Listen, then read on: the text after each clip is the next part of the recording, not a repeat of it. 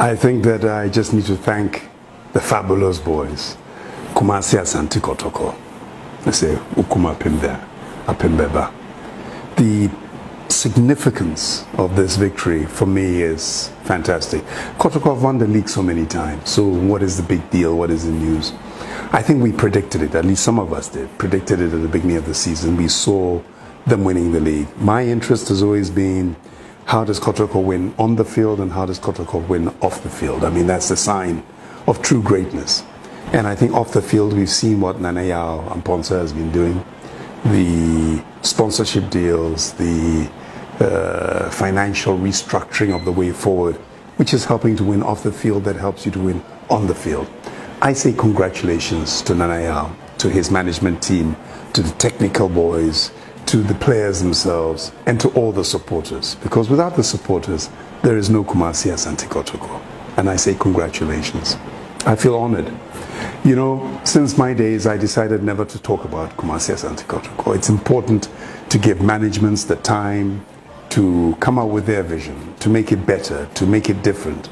And you win, you lose, but you have to embrace the supporters. This year I've been a little bit more vocal because NYA reached out to me and we talk. He's his own man. Believe me, I'm not involved in that way. But any kind of advice that I can give, I have tried to do that. And I've reached out and I've said, support what it is that is happening. Last season, there were all kinds of conflicts. We understand that.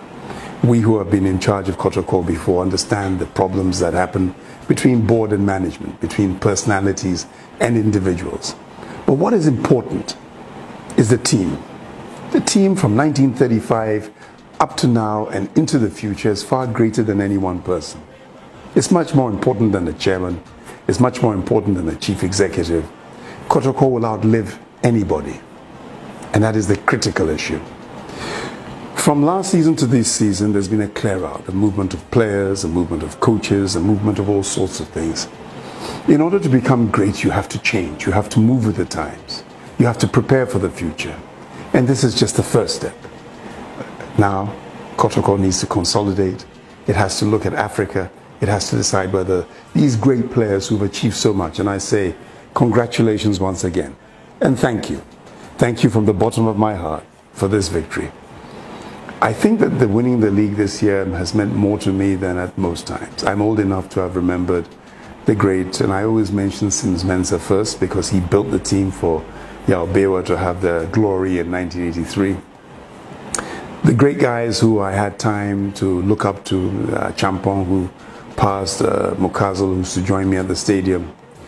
But what has excited me about this time has been the energy that has come into what they're trying to build. You have to be able to look into the future to be able to judge the present. And if you can do that, you can see the direction is right. And as an administrator, it's not necessarily about winning today. It's about whether in 2, 3, 4 years' time, the standard of Kumasi Asante Kotoko would have been established, strong enough, mighty enough to go back to be challenging the best in Africa. So Prosper, your boys, those who have contributed, I say congratulations. You can see that I'm quite excited because look at the shirt that I'm wearing. This shirt was a bit too big for me in the old days. I've kept many of the things that I had when I was involved in Kotoko, and this is one of them. I'm proud to wear this shirt, and I'm proud to be part of Kumasi Asante Kotoko. Congratulations. And when the party starts, make sure that some of we, the old-timers, you invite us. Well done.